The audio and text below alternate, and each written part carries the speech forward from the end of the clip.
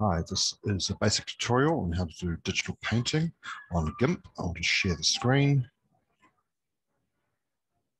Okay, so what happens is you've already set up your Wacom, and that's in another video.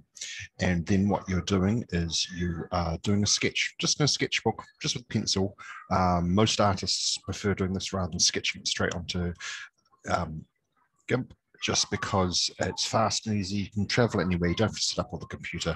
And so the first thing that we do is we take a photo of that on our phone, and then we email it to ourselves. So here's one that I have done. So this is a page of drawings. And here it is here. Now, often it will end up kind of nasty like this. The light might be wrong. This is technically a white balance. It's come out a little bit blue because I took it on the inside. And so this is our sketches that we've done, and we're going to do digital painting over the top. So the first thing we do is we have to change all this. So we go up to colors, brightness, contrast, and this is exactly like your TV. So you can crank up the brightness, you just drag these around, and we get it so it's a little bit whiter, looks a little bit better.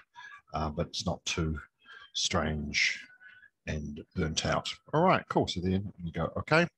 And there's our starting point there. All right, so we're with Gimp, just like Photoshop, it has lots of different layers. So the thing is you go to this little button over here, this little, looks like a little play button, and layers menu, and then over that, and then you've got a new layer.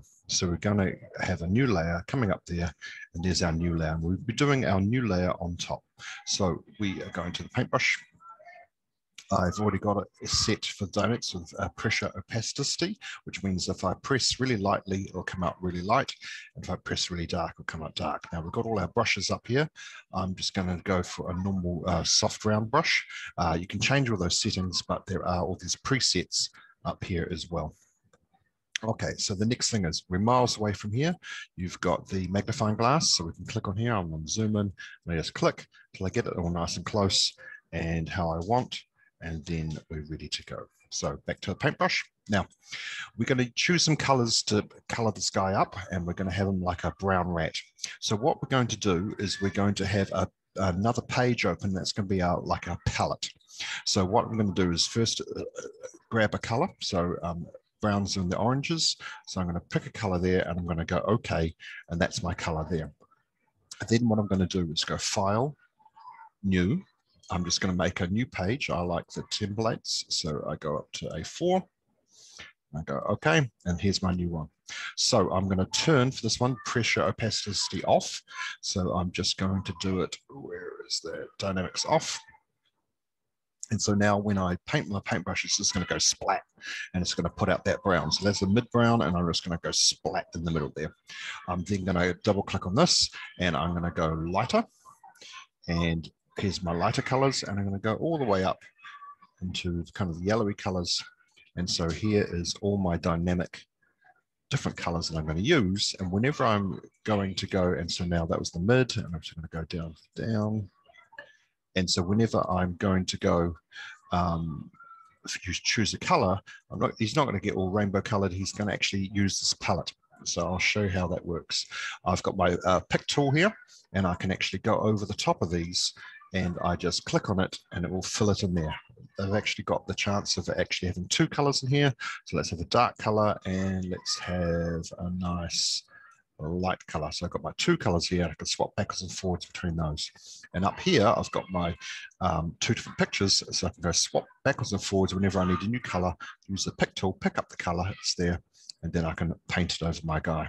Cool. So let's use the lightest color first. Remember to put the dynamics back on. So here I go. Going back down to pressure opacity. Right, so it's all ready to go.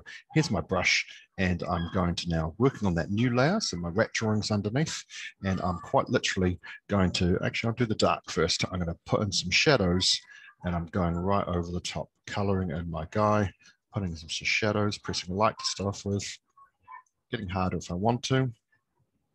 Now, if you say make a horrible mistake, it was going so well, and then it all started going horribly wrong, then what you can do is you can go up and under window, and you can go to these dockable dialogues, and you can actually grab one of these things. So I've already hit undo history, and it pops it over here. So here's my undo history over here, this little backwards arrow, and here I can go backwards in time and fix up all the things I don't. You can see that starting to turn there. Every time I lift my pen off, when I was painting, it gives me another one to do. So carry on. So let's go back to my paintbrush. This is the normal layers here with all the options. That's what that little one there means. So let's get some lighter color in here and we start painting in. So the reason I'm pressing nice and light is that it will come out lightly. So I'll be coloring it.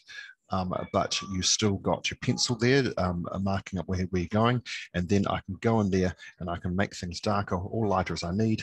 Some people then go for the smudge and just smudging in these colors. There's all these different things you can do to get your picture looking like how you want. I will stop sharing, and there you go.